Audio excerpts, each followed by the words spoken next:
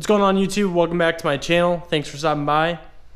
If you haven't already subscribed to the channel, please do. I'm gonna have some more videos on my 2012 Nissan Xterra.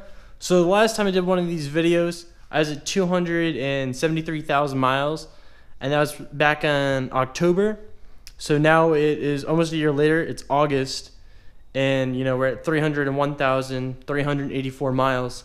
So I wanted to go over all the little things that have gone wrong so far this year. What I've done.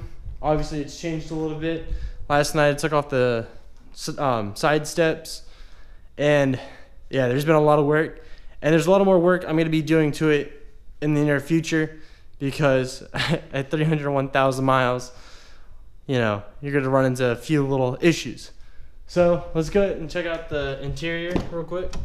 So I haven't really cleaned it up. I mean, I did clean the seat, but as you can see, 300,000 miles, it will take a beating to your seat.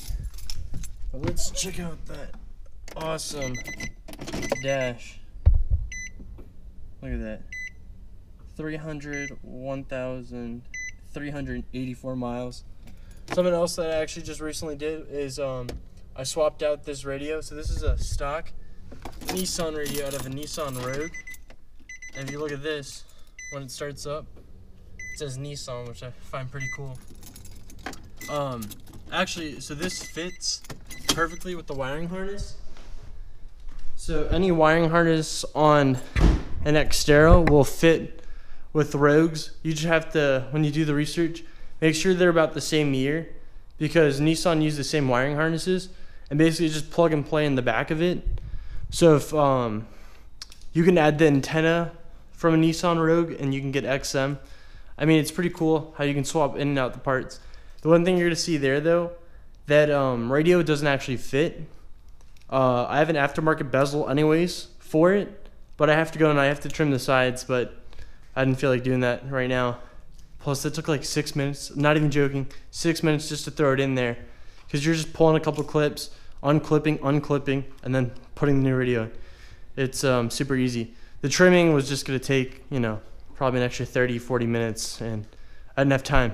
And also, that stereo is like 6 times louder than the stock radio.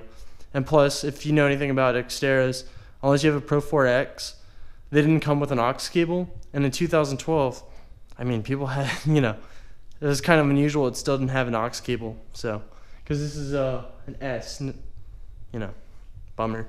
So, some recent things that I had to do to it, I had to put tires on it. That's obvious. This is on its like 8th set of tires right now after 300,000 miles. Yeah, 8th set. I should get to about 350 hopefully with these on there. I had to put a new clutch in there. I put a center force into the summer. Obviously, I just mentioned that with the center force clutch. I did a new transmission mount. I'm also thinking about doing the engine mounts also in the near future. I mean, I'm gonna start shooting more videos, because it's kind of hard to find people that just work on the Xterras, and then there's some guys that do it, but like at 301,000 miles. So like, if something's gonna go wrong, it's going to go wrong in this truck. There's just no helping it. That's what's gonna happen. Overall, it's holding up really well still. I didn't notice on the passenger side, right in here, with most trucks and stuff, they tend to rust out. With most trucks in here, they tend to rust out over time. And I detail cars, so I'm always very conscious about keeping this clean, keeping this channel clean.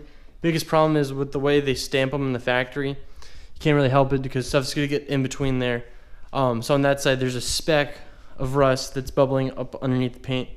That's got me a little worried. I just cleaned out the vent box, did that today. Cleaning out right underneath here. Big thing to do on this truck, because the dirt just collects up there. But overall, this year's been pretty darn good for 18,000 miles. Oh no, 28,000 miles. Wow. Okay, that's insane. 28,000 miles in the last year, or 9 months basically. Wow.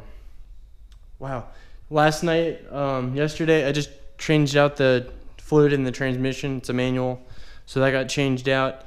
The rear seal on the transfer case, that started leaking, so I pulled that one out, put that in.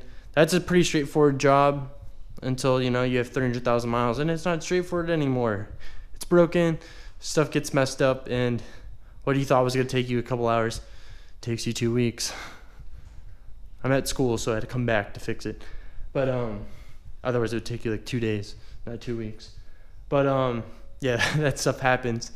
But, you know, now it's got the clutch, now it's got the transfer case all sealed up properly, now it's got the new fluid in the transmission. Also, Nissan doesn't put drain plugs that have you know, a magnet in